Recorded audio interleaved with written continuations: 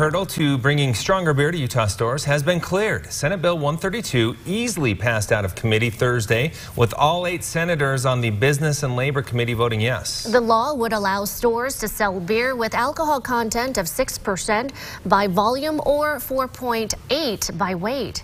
The change comes as many major producers are contemplating phasing out lower alcohol content varieties.